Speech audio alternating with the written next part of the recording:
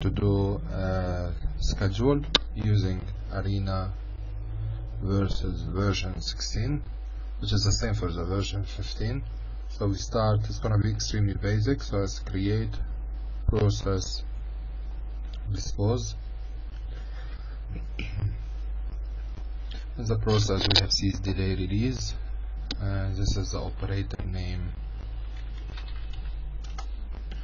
Okay, and I think if I come here to the spreadsheet, so we have operator, he has fixed capacity which we're gonna change, and of 1, capacity of 1, so it's like 1 person on duty. If you set this value to 2, so the person is twice his speed or 3 times his speed or 4 times his speed, which is not very logical, so it's better to keep it at 1. So we're gonna do the schedule for operator, and its type capacity, hours, scale factor is 1. I will explain all this in details. So we come to the duration. I will do this for a second, I will come back to it. So we come to the duration here. We have saying I'm gonna close. Time unit is called we're gonna consider it in minute.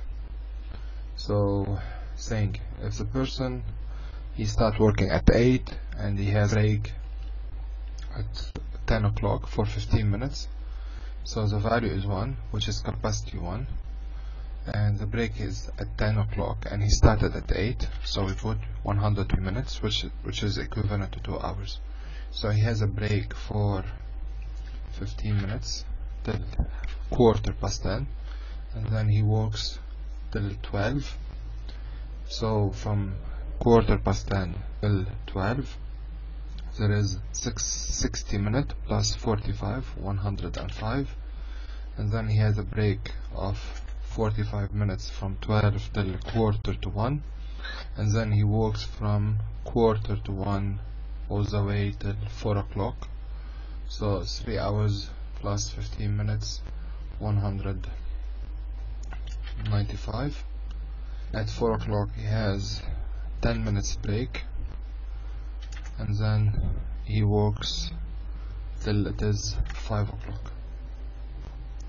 So in this way we did the schedule. I'm gonna re-explain it. So he works from 8 till 10, which is 2 hours, equivalent to 120 minutes, capacity 1, and then he has a break, capacity 0 for 15 minutes, and then he works for an hour 45 minutes, which is equivalent to 105 minutes of capacity 1, and then break for 45 minutes, and then another break at 4 o'clock, and then he works for 40 minutes till it is 5 o'clock. Okay, so the scale factor is 1. If you consider, by default is equal to 1, but if you say the scale factor equal to 5, so you're multiplying all those values by 5, as if you have 5 resources, but 0 it remains as 0, but 1 it will become like 5. If you considering the file name here, it is valid if you're reading the schedule from Microsoft Excel. So we come back to the resource here based on schedule name, schedule for operation. Okay, and we have schedule wait, ignore, preempt. We always keep it for wait. So and what does that mean? Even if it is 10 o'clock, if the operator is helping a customer, because we said at 10 o'clock he will get a 15 minutes break. If he's helping a customer, he has to stay with the customer even if it is his break. The second the customer release the operator can go on a break. Okay, if you put it as ignore, so he will just leave the customer, which is not very good customer service. Okay, so here I'm gonna do it as 8 hours. Base time unit is minutes. So we're gonna set the time here, no border, digital, transparent background.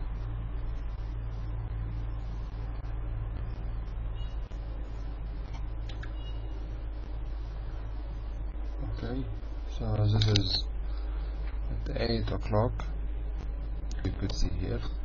I'm gonna use number of resources usage current number scheduled, which is MR, number of resources scheduled, and we use the title number of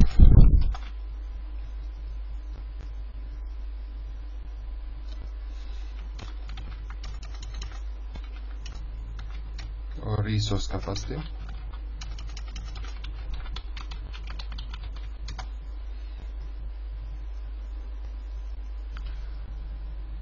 No border, transparent background.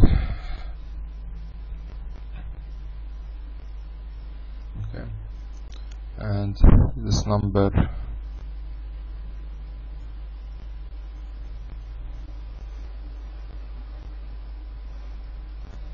so I'm gonna run the program to see we'd expect. I'm gonna make it, I don't want to see the result, but I'm gonna make it really slow so you could see what's happening.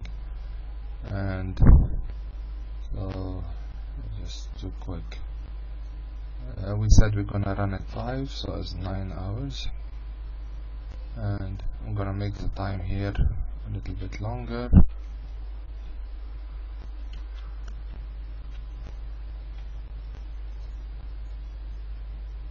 And